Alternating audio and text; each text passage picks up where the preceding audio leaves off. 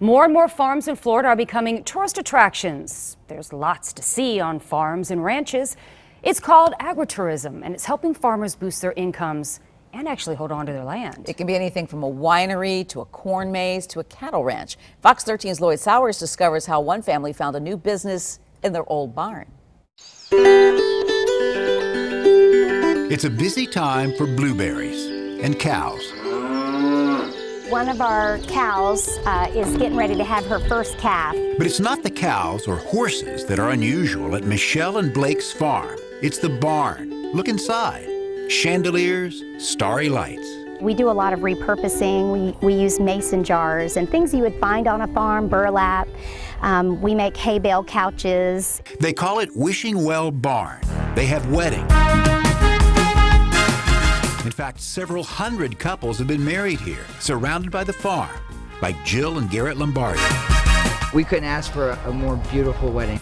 This whole nature in the farm and everything is just kind of like home to me. The wedding party and guests get the run of the place for a sort of mini course in farming. I think people have more of a appreciation of their food when they know where it comes from.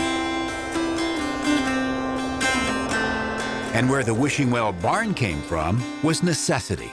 This is the very same barn in 1962. That's Blake's dad on the tractor. Well, years later, he had a stroke, and they wanted to care for him at home. But at the time, Blake traveled for work. They were in a pinch. We really needed somebody to take care of Papa who was strong enough to pick him up. And so we needed to find a way to keep Blake home. That's when Michelle said, "We're going to fix up the barn." He told me I was crazy. Yeah. It was just as ordinary as could be, with dirt floors. But then it began, first with their son's wedding. The reaction was just amazing. Their friends started asking if they could have their wedding here. But a wedding barn? There was government red tape. Our next would be Michelle Welch. But Michelle fought all the way to Tallahassee. One of the planners in Hillsborough County said that if the state does not recognize specifically weddings or events in the law, then we won't either. She convinced the lawmakers, who said Wishing Well Barn is agritourism, and it is spreading across more farms. Agritourism allows farm families to make their land more profitable, and so that will help us maintain the farmland that we have. We need to do that.